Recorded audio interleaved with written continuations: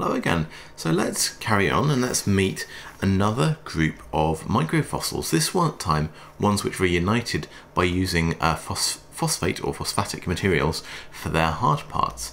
I say we're going to meet some more groups, but we're actually, for our purposes here, only really going to meet one group.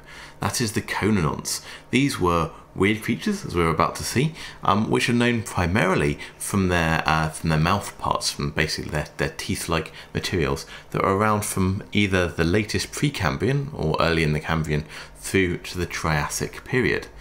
The things that I'm not mentioning but may be useful as microfossils are fish and shark teeth, which are useful in and present in rocks from the Cambrian through to today, and some wormy boys, things called scalicodonts. These are types of annelids that were also around from the Cambrian to recent, but I won't be talking about those in this set of slides today. So let's do what we set out to do and let's meet the conodonts. So conodonts are the remnants of a whole animal, and conodonts themselves are actually phosphatic tooth-like microfossils.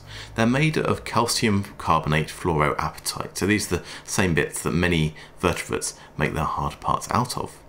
They're found in individual bits called elements that are commonly 0.25 to 2 millimeters in length, and you can see some examples of elements on this slide here. Here are some revealed through CT scanning, probably in something close to their life position. Here in the middle is what they typically look like in a rock. These ones are resolved with the use of a scanning electron microscope, and they're a bit smashed up and flattened. And this is a 3D reconstruction of how these elements may have interacted with each other in life.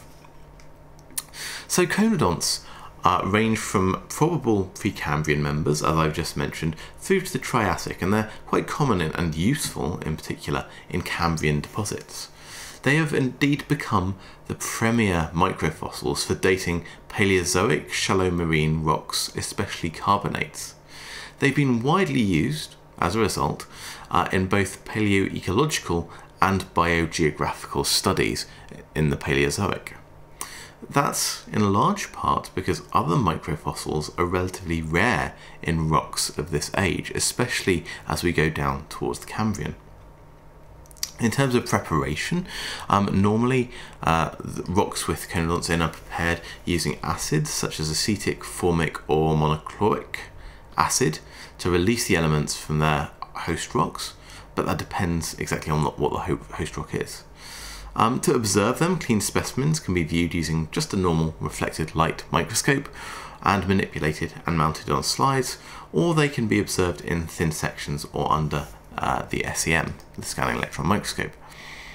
But what actually were these things? Well, it's thought that these elements were actually parts of the feeding apparatus of an extinct vertebrate called the conodontophoriid. So that means that these are animals. They're right up here on our tree that we've been using to place a lot of the other microfossils, and that means that because they're animals we can look at them on our animal tree that we've met in our other lectures, and if they are an extinct group of vertebrates, we can say that they are on the chordates within our animal tree of life.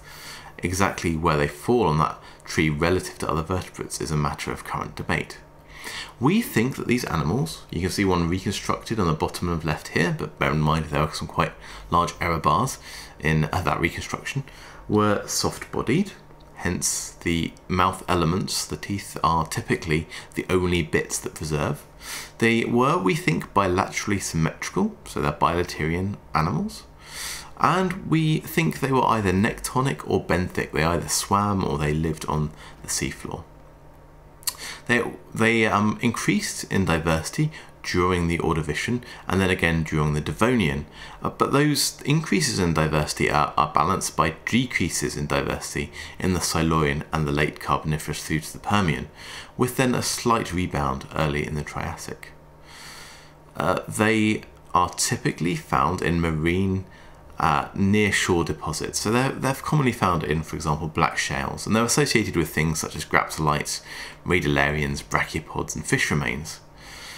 So that is what they are and where they're found. Let's have a look at them in a tiny bit more detail. So bear in mind, I don't expect you to remember this. If you ever need to look at conodonts, you can look all of this up. But just in the most simple terms, there are a number of different types of elements that we associate with conodonts. Simple cones are formed by a single tooth or denticle, such as that shown on the top left here, and the earliest conodonts were of primarily this type. Then later, as this group evolves, we see the appearance of a series of different types of elements. We have the blade type that's shown here. These were elongate, laterally compressed units formed by a row of denticles which are fused except at their tips, so kind of like a long toothy type thing. There are bar type, such as that shown here, which are thin bars with or without a bent shaft which is commonly branched. And there are platform types shown on the bottom left here, and it's thought these evolved from bar and blade type conodonts by the development of broad flanges into plates. So basically they're a modification of some of the other forms.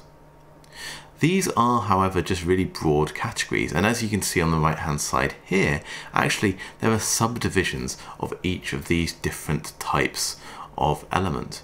And if you want to see a full treatment to try and better understand that, I recommend looking at this paper here by Mark Pennell and colleagues from the year 2000. I think it's a really good place to start. With that, I'm going to leave you for this video, and I'll be back with another group of microfossils very shortly. I'll see you there.